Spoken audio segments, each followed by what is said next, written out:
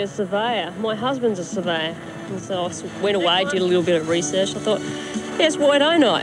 In a traditionally male-dominated field, Christine Mann's career path started in high school.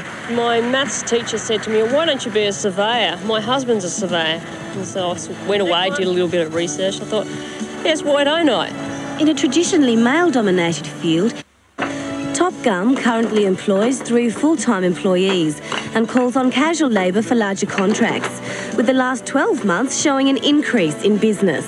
It's really flowing in, and a lot of major companies and clients are now approaching us and sort of our budget. Top Gum currently employs 3 full-time employees and calls on casual labour for larger contracts, with the last 12 months showing an increase in business.